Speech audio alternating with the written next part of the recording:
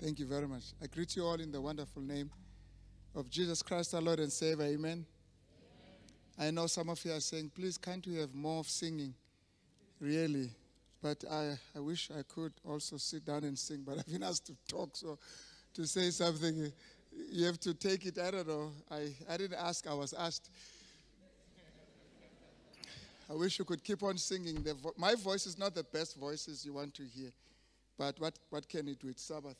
All right, thank you. I've greeted you in the wonderful name of Jesus Christ. Amen.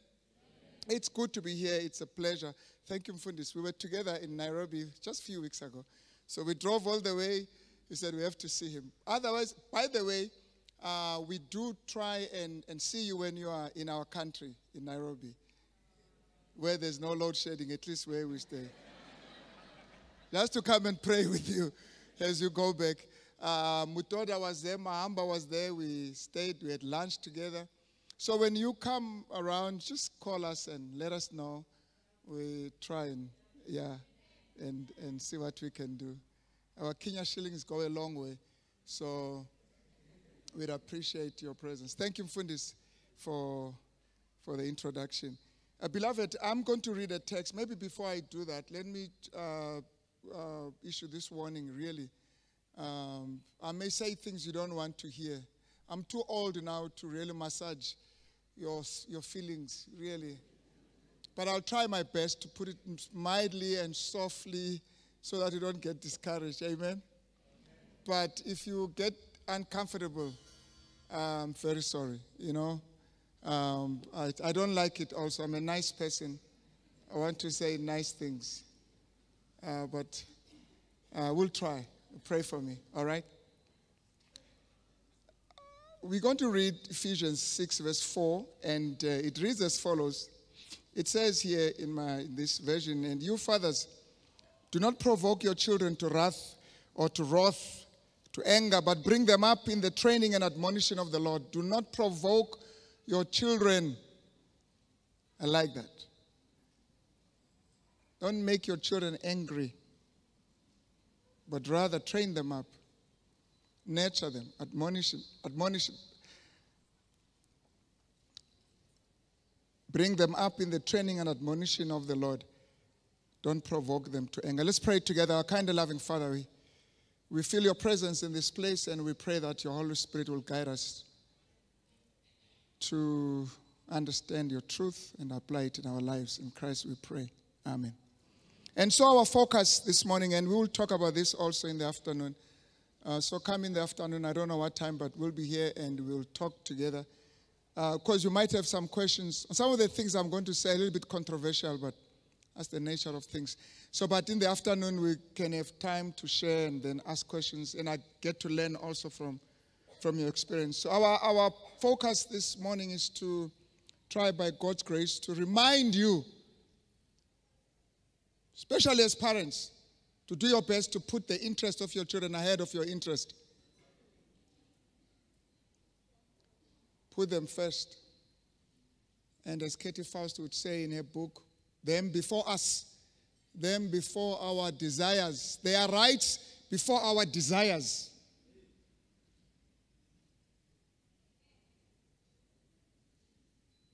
When you choose a wife to marry, you're choosing a mother for your children. So think about your children before you make the choice. Will they fall in love with this choice? You know, some of our kids look at us and say, hey, this guy is a failure. Look at what he chose for us. Pointing to the mother, of course. They don't trust you.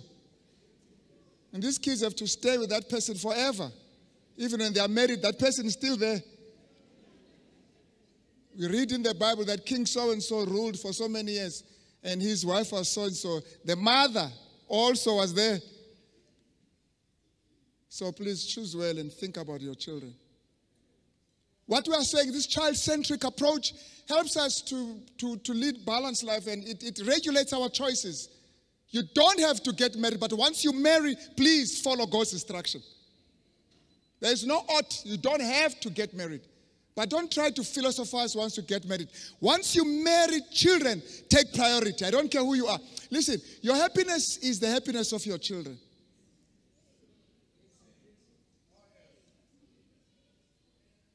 If you come and say, Pastor, I want to be happy, it's too late. Once you have kids, your happiness is not important. Not in this world. Once you have children, their happiness is important. Because unhappy children makes all of us unhappy. All of us unhappy. Because you want to be happy. Then the rest of us must suffer.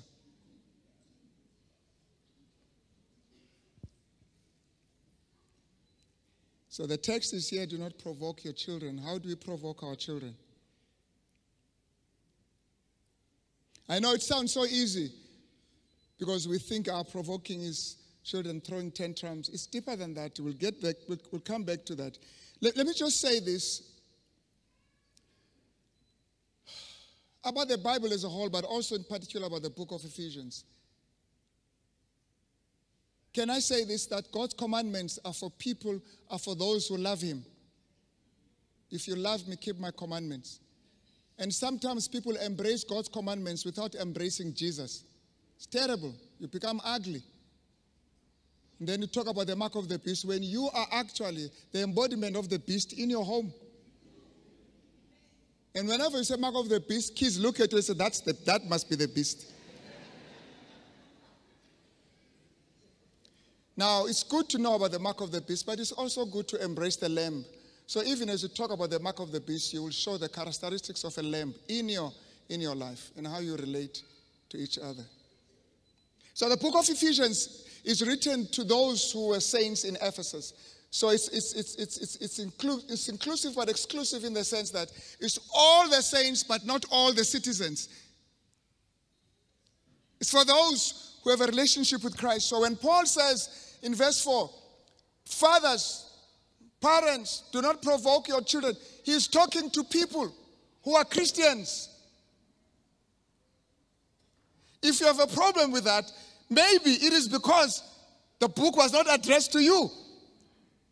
So don't take issue with the book, take issue with yourself. You're reading a letter that's not addressed to you. So when the Bible says in Ephesians, when Ephesians says, wife, submit to your husband, and you have a problem with that, it says, husband, love your wife, and you have a problem with that, maybe it's not addressed to you. You are not a saint. This is difficult. God's imperatives are difficult. They are based on the indicative. The indicative is that you have Christ. It's like God says, you have Christ. You can do this. You can do what they cannot do. Because you are a Christian. Now listen, let me say this. I don't mean that when you do something wrong, it is because you're not a Christian. You are acting as if you're not a Christian. The Bible says those who have light, you don't put it under the bushel. You don't cover it. Sometimes we cover the light, but you are still the light. And some of us are light even when we sit there drinking in the beer hall. You are the light that is drinking. And some of us are darkness right there in the church. You have walked into the light, but you are darkness. So it's not the physical location, it's your relationship with Christ that makes a difference. And so verse 4 is basically challenging and encouraging us and saying, he sums it nicely in Ephesians 5:8. He says, you were once darkness, now you are light. Walk in the light. There are only two types of sermons. One is to encourage you to be light. Two is for you to walk as light. There are only two. The sermon is either directed to you to become light or is encouraging you to walk as light. And so in verse 4, one way of walking as light is not to provoke your children, because all those who are darkness, they do that for pleasure. They provoke their children because they are darkness, but you are light. You don't do that.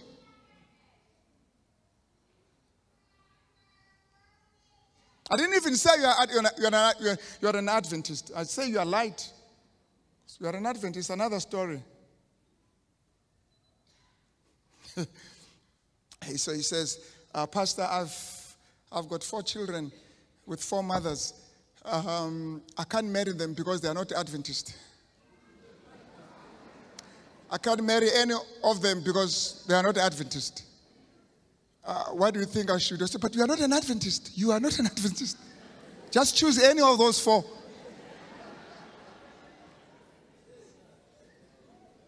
You make it look like we go telling young men, go and pregnant them, but don't marry them because you're an Adventist. Make them pregnant, but don't marry them because you're an Adventist. That's ugly. Now imagine your child growing up and the child asks, Mama, why did my father not marry you? He's an Adventist.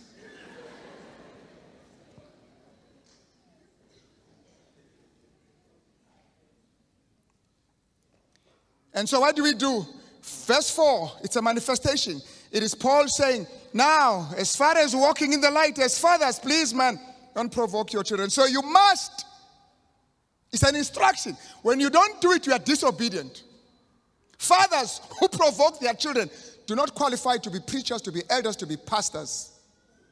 Must be disciplined. So we've been called to do the impossible. And Paul says there, I can do all things. And not provoking your children becomes one of those. It looks user-friendly. It looks like it makes sense. It's easy to do, putting children first. It's not easy, beloved. Them before us is not easy. Because by nature, we're very selfish. It is the fruit of the Holy Spirit. The natural mind does not even conjure. It does not even think about this. Can't even imagine it. You see, God does not demand us to do that which is obvious. Mothers, breastfeed your child. There's no verse that talks about that. It's a given. But when God tells you to do something, you can be sure it is impossible. You need Him to help you do it. Don't get excited. Once He says do it, Lord, I know if you say it, there's a trick. I mean, this thing is heavy. I need you to help me. So let me help you try to get to that point. Mothers are naturally attached to their children. They don't need the Holy Spirit.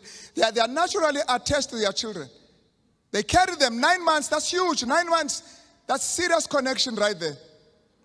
And they breastfeed them. Mothers by nature will die for their children. They will. And so, girls and boys don't really think it's a big thing for the mother to be there. But fathers, hey, fathers.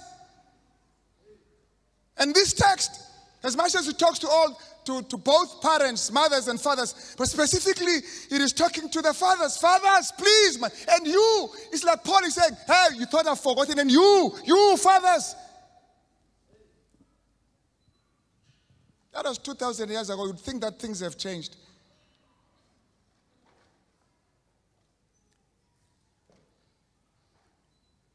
You see, the connection between the father and the child is amazing. It is deliberate. It is intentional.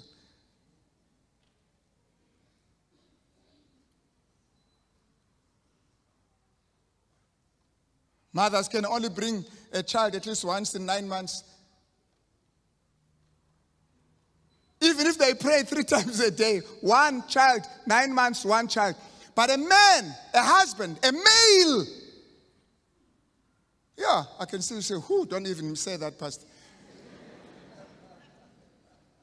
In a month, you can have 9.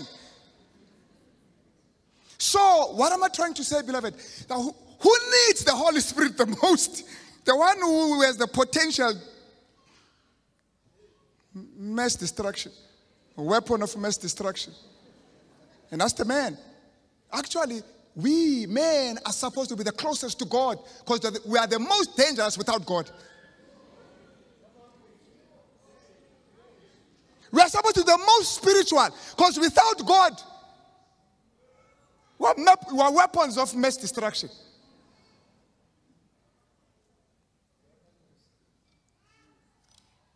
So you see, when the Bible says, and you fathers, you can be sure that that's not easy. Because we're just born to run. We run. We just run. We just keep running. Used to go to movies many, many years ago. When I was 8 years, 9 years old. There was a film called Run, Man, Run. When you see us wearing turkeys, we're ready to run. We run. Leave you with your twins. Leave you with your triplets. Go on. And just go. You know, there's something about us men, and I'm not talking about men, I'm talking about parents, but let me talk about men. There's something about us. You can leave and just leave and be okay somewhere, and your kids are struggling. I don't understand that.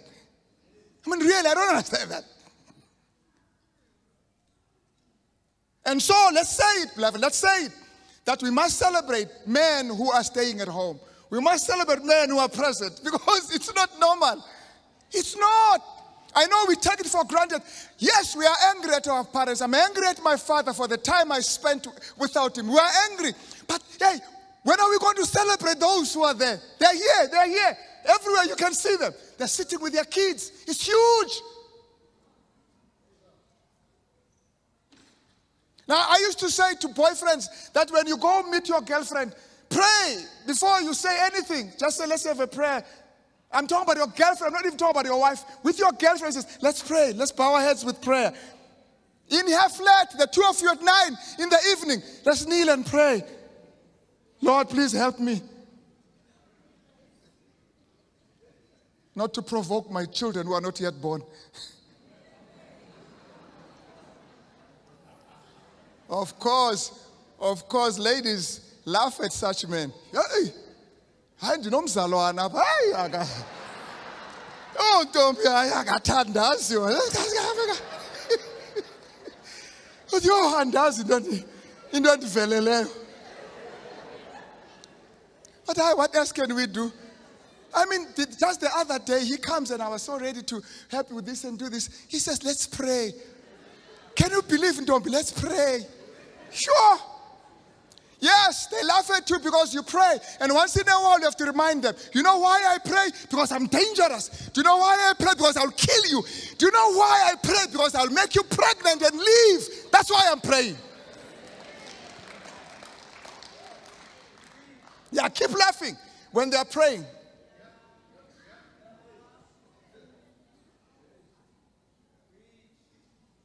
Let me talk about this wrath. Let me talk about this anger, beloved.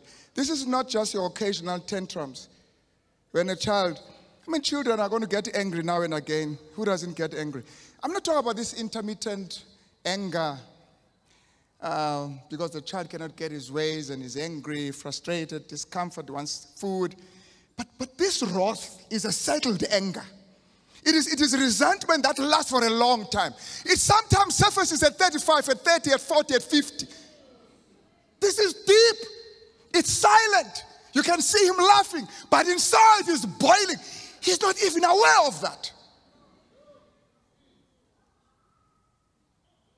It's an abiding anger. It's an abiding anger as a result of your upbringing. Not because of what was done to you, but what was not done to you. Not because of what you received, but what you did not receive. You see, there are children who are crying not because the father did something, but the father wasn't there. Now, he's not even sure what he would do if he were there. But for now, he says he wasn't there. I often say, yes, things were bad when we grew up. But for most of us, for some of us, you'd walk in and your father would be there, man. You know? Just a presence. All we are saying right now is just be present. And then we'll take it on, we take it up later on and do something useful with your presence.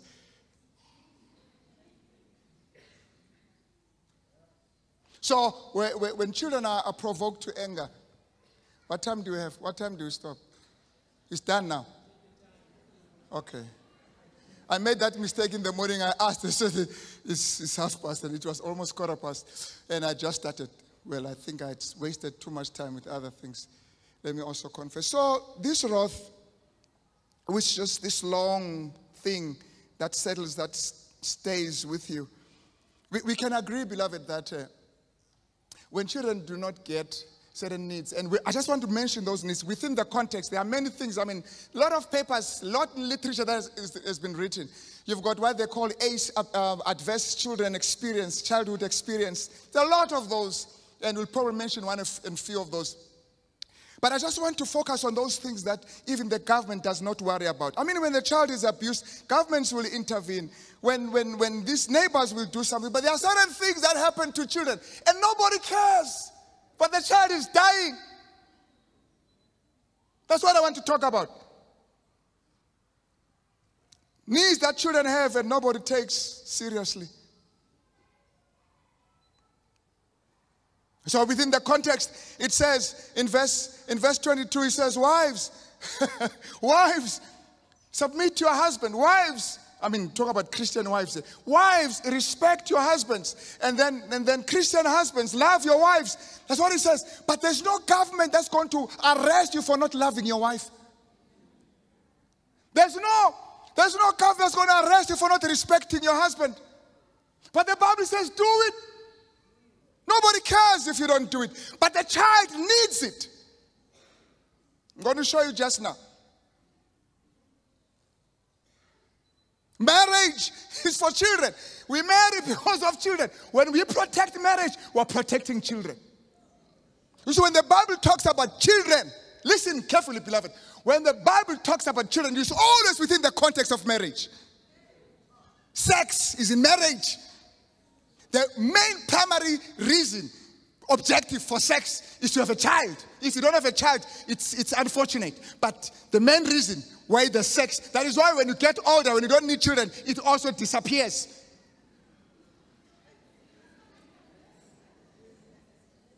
There's no child who's here and without, I mean, we have to, our kids need to know that. You don't play with something that can bring a child. Don't play it, it's dangerous. This thing will bring a child.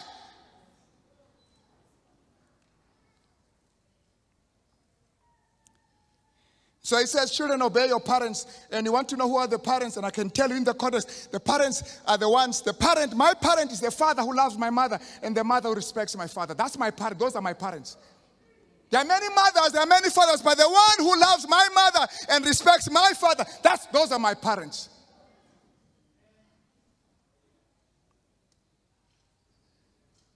Children, obey your parents. Who are your parents? My Love Today 278, this one Ellen White says, the best way to educate children to obey their father and their mother. How do you educate your children to keep the 5th commandment? Is to give them the opportunity of seeing the father. Give them the opportunity of seeing the father, offering kindly attentions to the mother. Give them the opportunity of seeing the father, offering kindly attentions to the mother. And the mother rendering respect and reverence to the father. This is not something you do privately. Your kids must know that this man loves this woman, and this woman respects this man. And here he says, it is by beholding that love that children, that love in their parents, that children are led to obey the 5th commandment. So you know why children are disobedient and are rebels? It is because we have struggled. We have not been able to demonstrate to love each other. But it doesn't, you don't see the cause. You don't see what's the cause? How is this linked?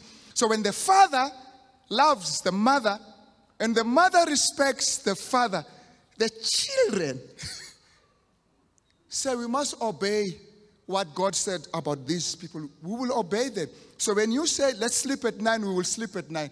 When you say let's not go there, we will not go there. You know why? Because you love my mother and my mother is...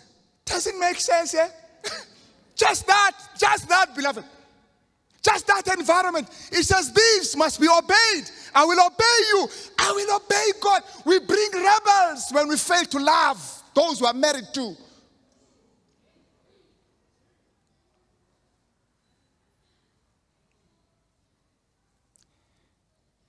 They go about harming everyone and everything.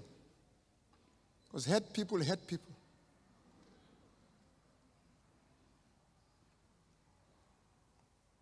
I think I mentioned Carrie Faust. And I agree with her. She says, what children need is a loving mother and a loving father. Wherever possible, a biological father and a biological mother. You know, children are naughty. Children want that guy who is responsible for his existence. I want that guy. I want him to love me. Not uncle. Uncle is fine. Uncle can support me. I want that one. You brought me here. Don't run away. Stay with me. Children want their mother. And we may not fully understand, beloved, but it's true. You can do all you can. I've seen it. You can do the best. And some of you have done the best in blended families, doing the best you can. And the child knows that if I were with my mother or with my father, I would never receive this. But deep down in their hearts, they long for their mother. They long for their father. You can't do away with that. You can give them everything, but you can't give them their identity. Even when the father sleeps in a shebeen, this boy will leave this comfortable home and walk and say, I'm looking for my father. They said, but your father has everything. Yes, but I'm looking for my father. It's here. It's here. Not my aunt, not my uncle, not my my father. And then you take a decision to deny this boy and this girl of his father. You will answer before God.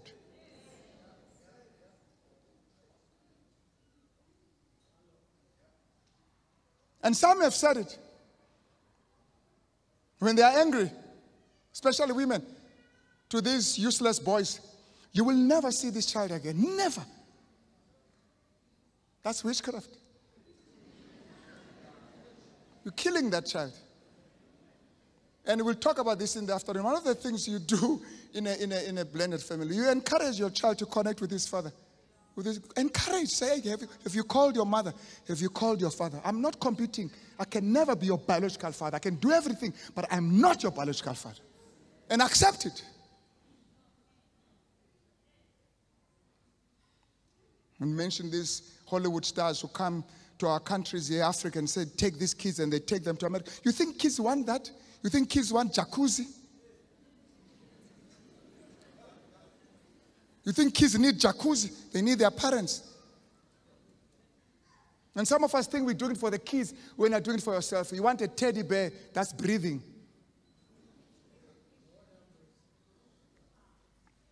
Children need their fathers. They need their mothers. As much as possible, their biological mothers. And now some of our fathers die and others can't reconcile, and they can do their best. And when you come in and to occupy that space, help to heal the wound. Help to heal the wound. When the boy says, he said, listen, he's your father. Don't also get Ed. Yeah, he's useless. No, he's your father. He's your mother. She's your mother.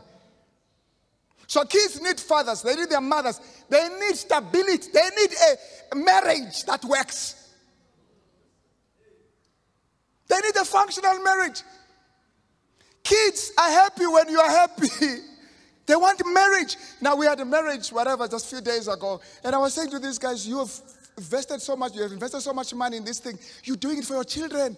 When they call, says, hey, we are here for you, for your sake. We're doing this for you. When we come back, you will see wonders. And there were some beautiful testimonies saying, one of the children says, what happened? Why is Daddy like this? Daddy's in love with Mama. You know, Daddy's in love with Mama. There's love at home.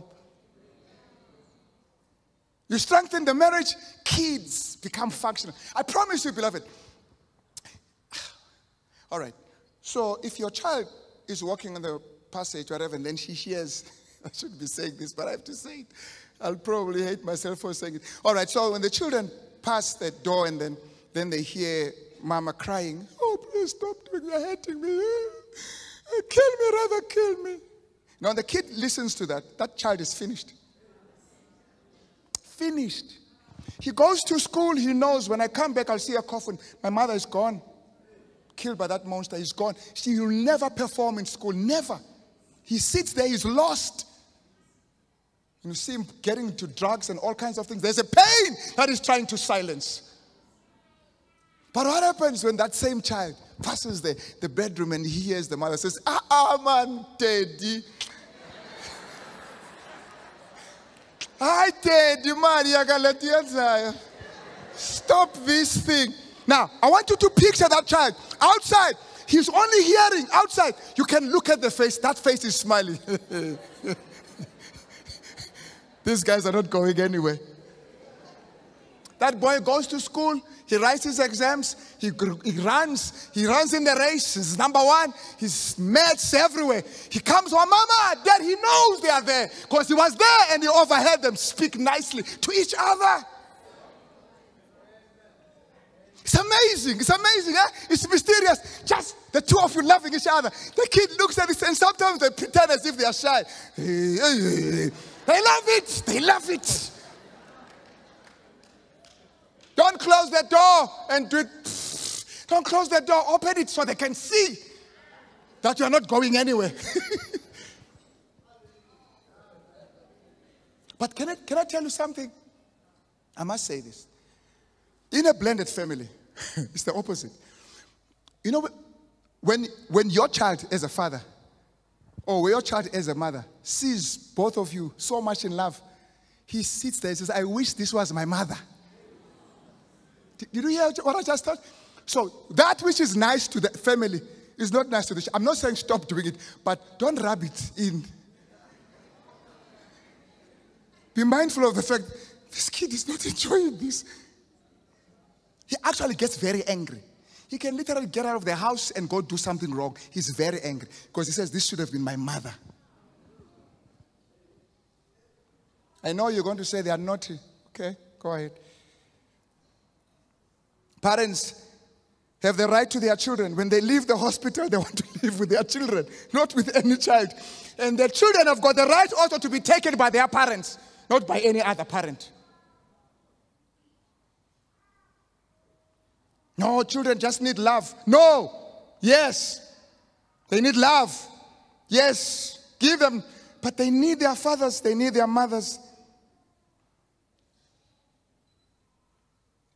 The same people who brought them into being must be there for their growth. We provoke them to wrath when we bring them to earth and then be absent from their upbringing.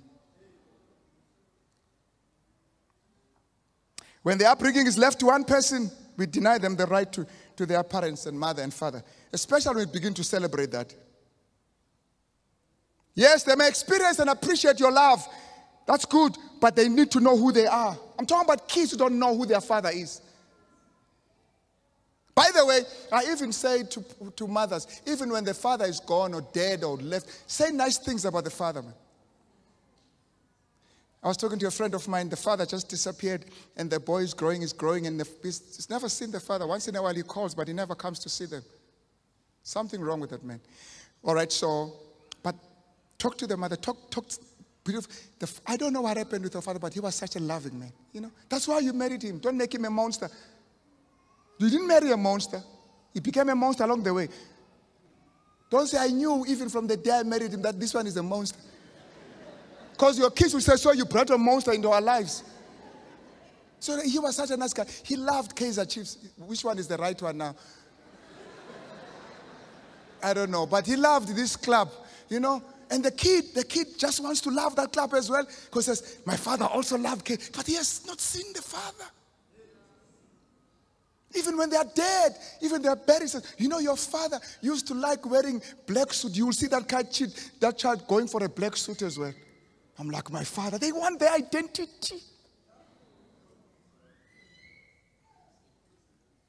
Am I right so far? So kids need their mother, they need their father. They need their father. I mean, they don't need two women in the home or two men. Is that okay?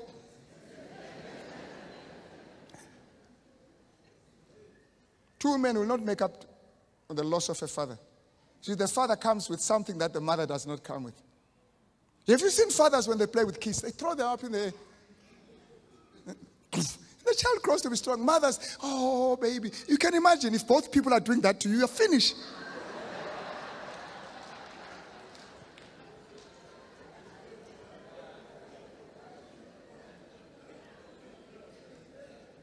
And so, I mean, if this is true, beloved, then you can say same-sex union is not the ideal. Yes, you have a right to marry whoever you want to marry, but you have no right to bring a child, because if you do so and you provoke that child, you will answer to God. Answer for your own sins, man, not for other people.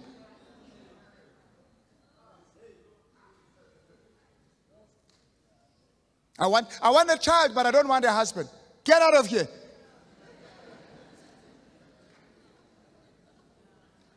What does the child want? Why are you doing this now? I mean, I understand you made a mistake and things happen, but you can't sit down and say, one of my goals is to have a child, but not a father for the child. No, man. How can you plan to provoke your child just from the word go? I want to bring up an angry child.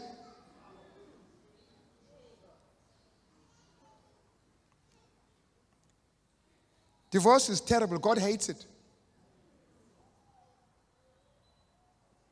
Creates all kinds of challenges. But he also hates toxic marriages.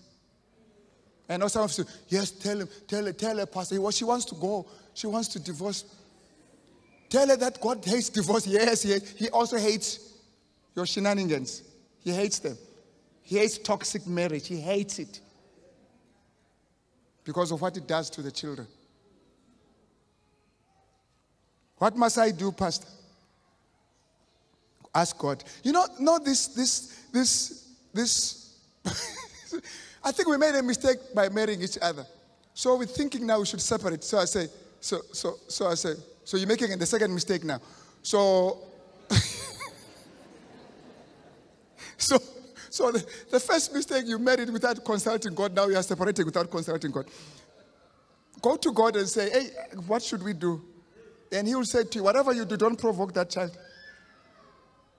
I mean, guys, there comes a time where we must part the ways. We must part ways. But let's do that such a way that it doesn't affect the child.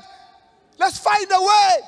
You know what they say even about divorce? They say even when you divorce, agree that we're not going to stay very far apart for the sake of our children.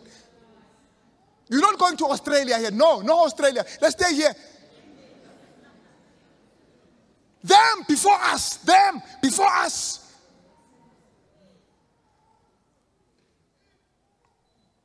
And so, 90,000 pregnancies between April 2021 and April 2022.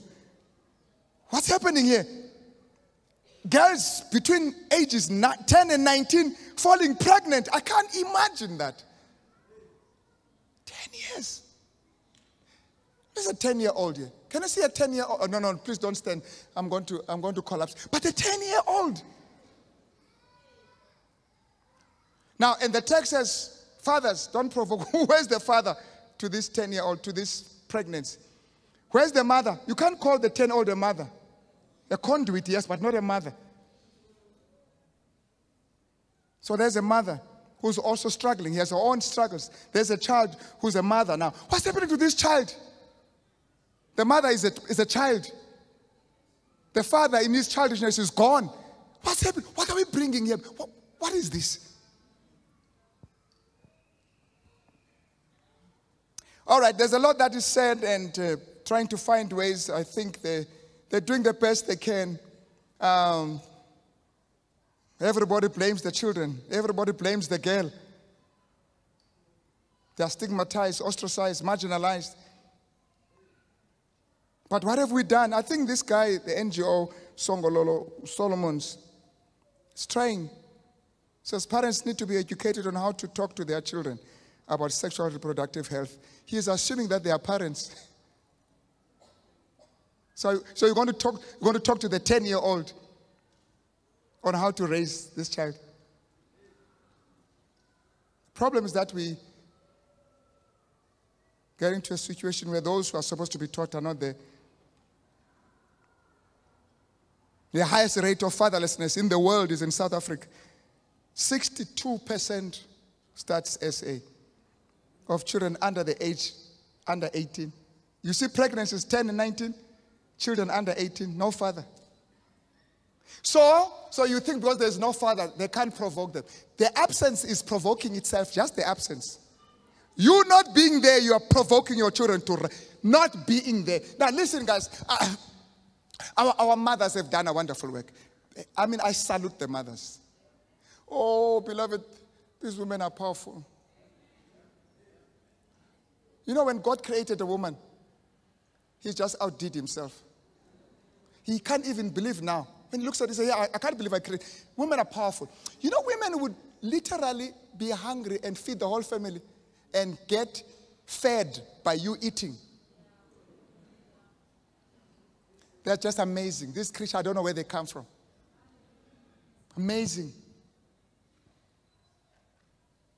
And some of them here have brought us up. Well, what we are because of those women. They've done a wonderful job. They are powerful. They are good. But you know what? Even though we come from those powerful women, deep down in your heart you say, when I get married, I'll make sure my child has a mother and a father. You say so. Even though you're coming from them, you say, I will make sure. Because there's something in you that says, yes, a powerful mother. Imagine if I had also a powerful father. If I'm like this without my father, my mother only, I'm like this. Whatever it is. But I'm like this without my mother.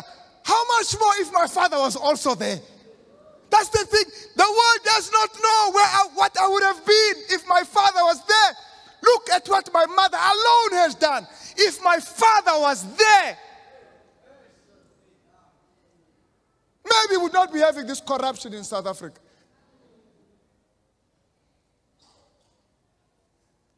So we know from literature, from research, that children without fathers are more likely to be aggressive, depressed, low self-esteem, do poorly in schools, be in prison, die by suicide, likely to use drugs. Divorced fathers are not there when they're supposed to be there. Divorced fathers are not able to take care of their little children. Children from divorced families receive less emotional support from their fathers than children from intact families. We know it. Now here's a point that's even more painful. The death of a parent inflicts less psychological pain and damage on a child than divorce. Divorce is worse because nobody grieves with divorce. Your mother gets divorced, your parents divorce, and that's it. Your uncles say nothing, they just come and they greet you. Nobody says anything. If you are lucky, your parents will call and say, oh, by the way, this is my last night here, I'm leaving. If you are lucky. But otherwise, they don't say anything. I know from experience that one day I woke up and the father was supposed to be, my father was not there. And so, Mommy, when is Daddy coming back? He's not coming back, that one. That's how you get to it. But when your father dies, everybody will come and say, oh, just yes. At least there's something happening here. Kuzoluga next time. But when there's a divorce, nothing. There's no prayer. You grieve alone. You can't even say it and say, Mommy, I miss Daddy. Because your mama may not like that. So you keep it inside. I'm fine, Mommy, I'm fine. I'm fine. You are dying inside. I'm fine. Because you are supposed to be fine. And the anger bottles inside.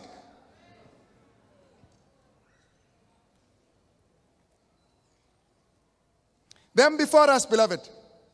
So, I'm not just saying no divorce, but we also, these toxic, I've mentioned, these toxic marriages are terrible. This is Tim LaHaye. He has written a lot on marriage. He read on the book, Understanding Temperament, Men's Temperament. Listen to what he says. He says, female-dominated families have created husbands who are irresponsible and wives who are frustrated and children who are abnormal.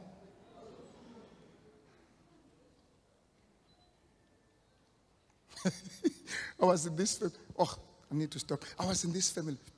So the mother says, so we're talking. These are all couples, all like married for 60 years. So, I'm not laughing really. So the father says, we're talking, and then the mother says, and then the father, what am I saying here?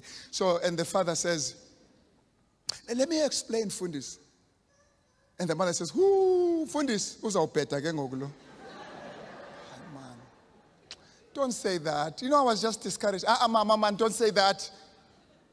And then I said, Teta cool. And nyani wapeta, yes, seriously.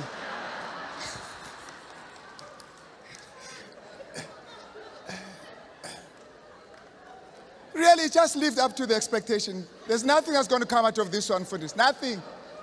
And then he said, okay, if you say so, I'll keep quiet. He said, what did I tell you? What did I tell you? I said, hey man, no. This young man says, one thing I like about my mother, I know my father is not the best father in the world. I know he's not very, very, very intelligent. But my mother has protected my father. You know, when my mother speaks about my father, everyone respects my father because of my mother. Hey, how high is your IQ if you married a guy with a low IQ? Huh?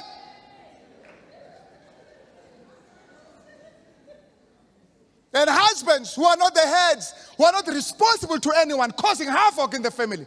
I'm the man here. The moment you say that, then there's trouble.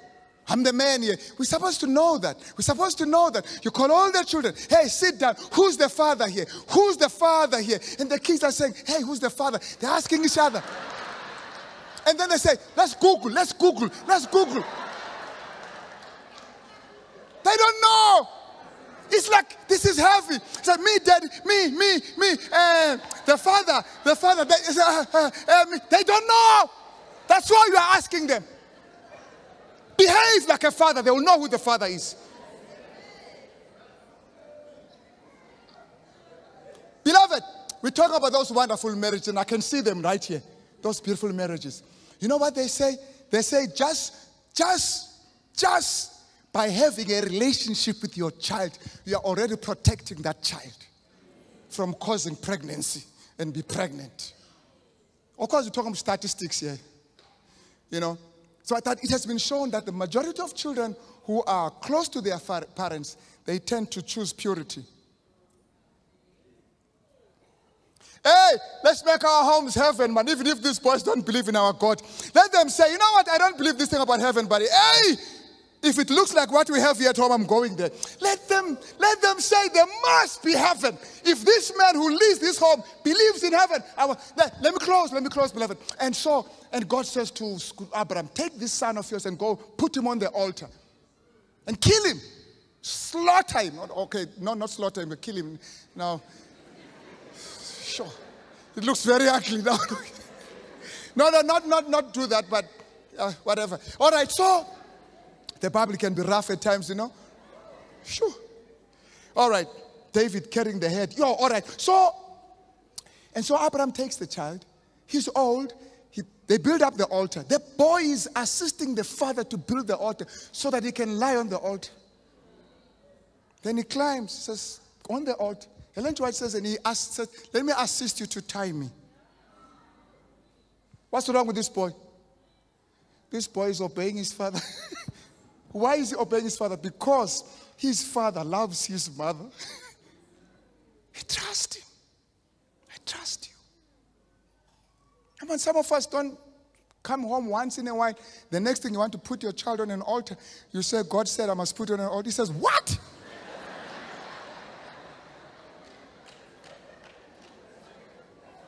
God speaking to you. He will put you on the altar. He says, no. Daddy, you didn't hear. I think you should go to the altar.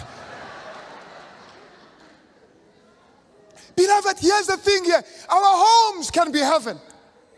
I promise you, I've been to such homes. I've seen such homes with my eyes. I said, these kids don't know how blessed they are. You may not have everything. You may not have the latest car. The furniture may not be the best. But I've seen fathers who love their children. I was in such a home some many years ago in Malawi. I walked in, it was poor. Poverty was written everywhere. It was during lunch. I said, no, I'm fine. We're good. Yeah, this is the shower with the curtain hanging. It's terrible. Pastor's house. Terrible. No, let's not go there. And so, the father, you should have seen that. So the father has the child, a 7-year-old or 6, I can't remember, sitting on the lap of the father.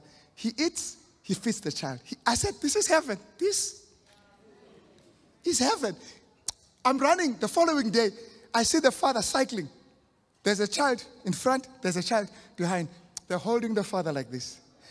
You can never efface that picture. Our father cycling to work. Some of you drive big cars, and the child is in that corner in that car. You have to phone the child. He's so far away. He's not even looking. He's just playing with his thing. When he says, hey, your school, you say, okay, bye-bye, Daddy. He's looking at me, bye-bye, Daddy. Doesn't care. Of course, I'm not saying we shouldn't have cars, but here's the point, beloved. It's not the riches. Heaven can be heaven in that environment. I'm not saying that environment is okay. It mustn't be improved. But heaven is not just what you have. It's the atmosphere. And we can have that for our kids. We can do that for our kids. And say, I'll die doing this. I'll die.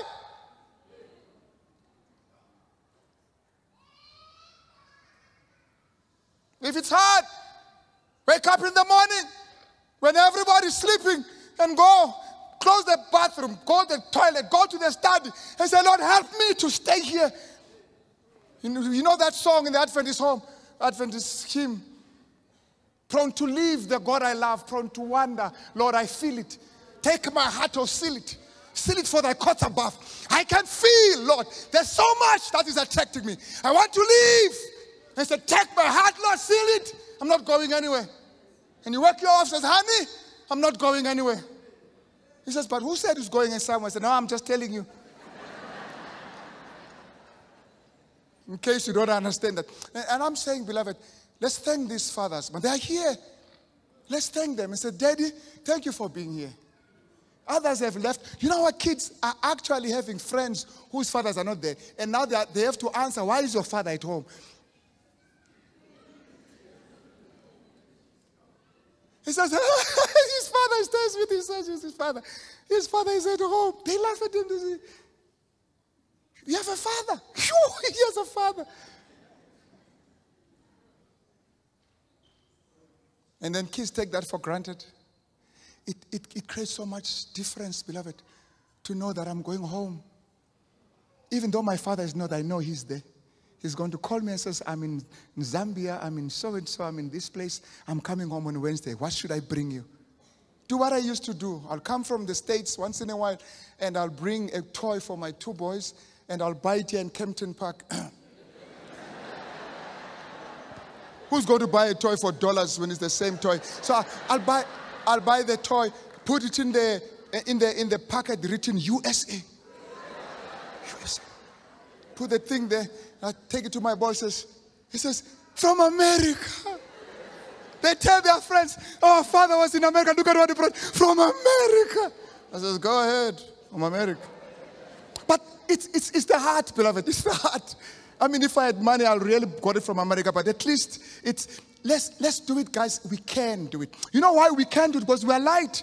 You just have to walk in the light. We're no longer darkness. We are not darkness. We're not darkness. We're light. Let the world know that these Adventist men, these men who go to that church, man, there's something about those men. There's something about those men. I don't know, but there's something about those men. Let us not be a mockery to Adventism. But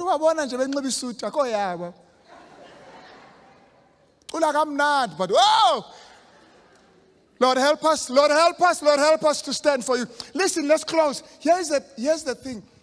And some of us have made mistakes. I mean, we grew up in darkness and we do all kinds of things. And now I've got 2 kids, they've got 3 kids there. And we're doing the best we can. It's tough. The mothers are angry. You can understand. Get out of here. You can understand. Where are you coming from? No, I'm coming from church, and we've been encouraged to connect with our kids. Well, yeah, it's tough. But please, Lord, help us. Forgive us. And we can tell our kids, you know what I used to do? It was bad. Never do it. Let's stop glorifying our past. Yes, during my time. Ha, ha, ha, ha. What is that nonsense? Okay, nonsense is not supposed to be said. I wasn't behind the pulpit. I was in front. But we need to confess. We need to ask God to help us. We need to ask God to forgive us.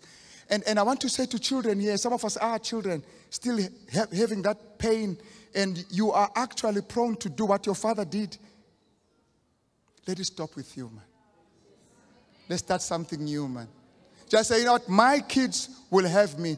They won't have what I had from my father, by God's grace. We have no excuse. God is your father. He says, I'll never leave you. Connect with him. It makes a big difference. It does. God heals your wounds and you become a father. Even your father will say, you know what, Gwedin? I mean, let your father even be surprised to see what God has done. What God has done. Let your friends be surprised to see what God has done. We need you guys. We need you. If there's going to be a change in this world, we need those fathers to check in. Raise their hand. I'm here. I'll make a difference. Let me see those fathers who say, even if you don't have children now, even if they're old, they still need you, by the way. They need you. Those fathers says, I'm here, Lord. I'm here. I'm here. You can count on me. And I see them. There they are.